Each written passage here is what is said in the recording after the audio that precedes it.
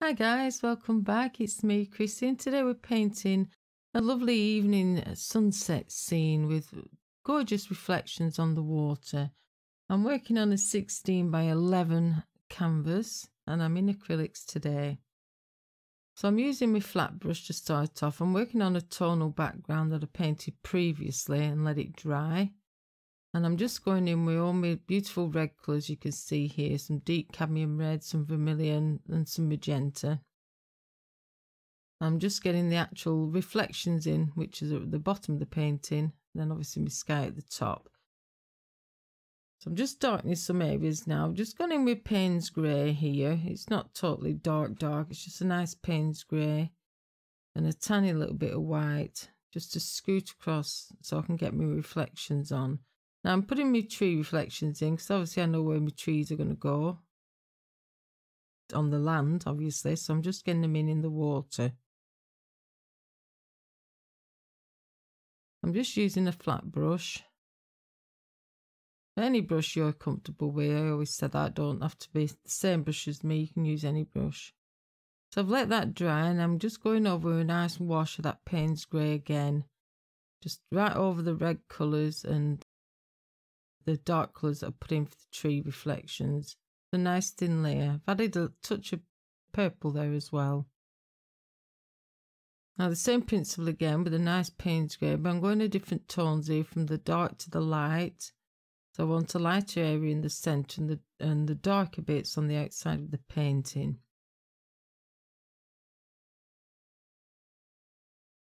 And this is a quite rough action. I'm just actually really blocking it in. I'm not really doing any over blending work.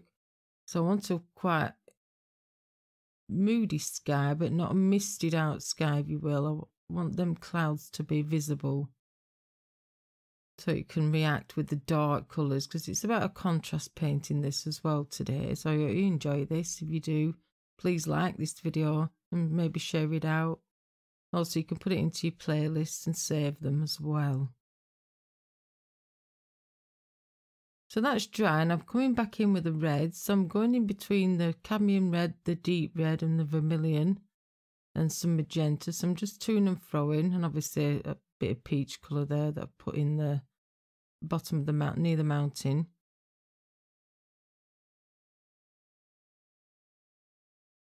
Another thin glaze over my water, and then I dry that, and then a thin glaze right over the sky again with some just pure magenta. So make sure everything's dry before you do this, or else it'll smudge the underpainting.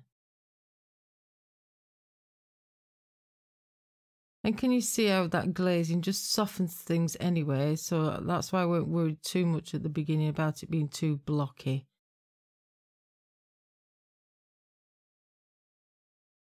So obviously try and follow what's in the sky into reflections, but it doesn't have to be super paired up, you know what I mean? It doesn't have to be a marriage or anything. Just get it similar. So here I've gone in with a dark phthalo green with a tiny little bit of blue added to that, just to block in my mountains. Obviously it is night time, going night, evening, dusk, whatever you want to call it. So just a nice dark colour that you've got. I quite like the phthalo green because it looks really nice because we've got the pop of red in there. Obviously red and green are complements, so that's why I picked the phthalo green. But if you haven't got that, you just use a regular dark colour. Added a tiny bit of magenta into that mountain there that you saw. Back again, doing another layer, just getting the darks and the lighter greys in on the water to give more depth and that more realistic feel. A nice thin wash of that as well. Same again, another layer, because reds are really great. If you can layer them up, you can get a nice vivid colour. But most of them are transparent, so you do have to work in layers. So I've now gone with a bluey white colour, or grey colour, whichever you want to call it. It's just an off-white tinted with some blue, just to get some bits of snow on them hills there. And at the bottom, I've just got my stiff brush and misted it out a little bit. So I've gone to a stiff bristle brush now, which is a flat brush. And these are awesome just to get some dry brushing techniques in, because you can put a little bit of paint on and it goes a long way when you're dry brushing with these stiff brushes. So I like them to do that work with as well. So you see me toing and froing, putting more darks in, putting more lights in, especially on the snow area. Now I'm putting my actual foliage here that's on the riverbank that will match up to the reflections in the water. Like I said, they don't have to be perfect.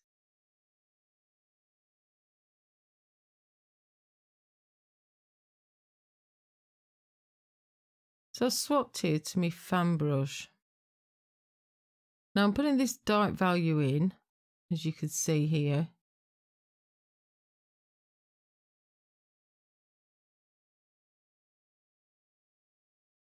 Just the same colour paint that I used for the underpainting.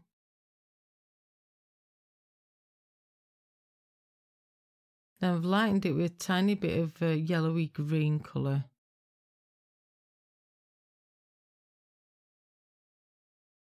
But that all disappears, as you can see. Now what was happening there, that's why I've left it in to show you this example. It was like a bit of a nice purpose thing I had to do for you, just to show you. There was no contrast. You couldn't see the trees. There was nothing showing up. It was just totally wrong. And I know a lot of people saying, what's wrong with me paintings? A majority of it is there's no contrast. So I left that in on purpose. I didn't edit it out so you could see what I was talking about. So obviously I'll come back in and cover things up like I did there. But dry it off first and then just go back in and did what I did before I had in the snow. Because that's dark. I mean, you can't do it too light, the mountains, because it's a nighttime scene. And you can't do your trees too light, so it just won't fit in with the painting. But any questions about contrast, about any paintings you've done, leave me a comment or join my Facebook group. And I'm in there, I'm active in the group regular. You can drop a comment in there and I will definitely see it, because you can also tag me in it and I'll definitely see it as well. So now I've gone with a nice bluey grey there. So I've just added a bit of phthalo blue and a tiny bit of white. Just put on them distant mountains. And now I've gone with my airbrush. I've just given it a quiet mist. Now we can put the trees in. And now we've got the contrast. So the dark trees on the dark wasn't showing up unless it was in the skyline, obviously, into the red, which is no good. And you can't keep going lighter, putting a lot of snow on the trees, because that would contrast again. It wouldn't fit in with reflecting with the snow on the mountain. So it just all melts and blend into one. And now you can see the trees clearly and the hills at the back. You don't have to use an airbrush neither. You could have just used some mixing white and did a quick layer over so you could have the same effect. It was just easier for me because my airbrush is there ready, just to give it a quick spray.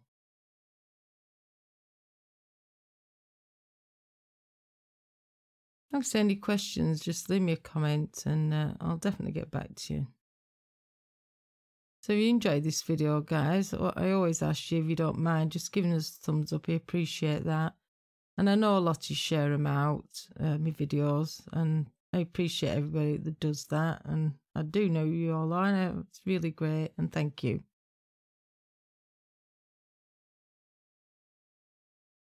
I'm just darkening my shadows again. I'm just giving another darkness. Now I've dried that off. And I've come over with a tiny little tint of purple there, just to scoot like a bit of ice over the water. And I've gone back to my nice peachy colour. And that Payne's grey again, just to get some more contrast in that sky. So it wasn't dramatic enough for me, so I've gone back in and added another layer. As long as everything's dry, you can keep going back in, keep changing things, it's not a problem. So just remember to just dry everything off, then your painting's not going to get muddied up because you've dried it. And just keep experimenting. So I'm now using my fan brush. It gives me lovely textures on the grasses and I like using this brush. I've really enjoyed this, guys. I hope you got some value out of this video and I appreciate you everybody visiting, and I'll see you again soon. Bye for now. On screen now are 2 videos you may like to watch, and if you're not already subscribed, click on my face and be sure to click the icon bell to get a notification. As always, thanks for watching and create something wonderful. See you all soon on my next video.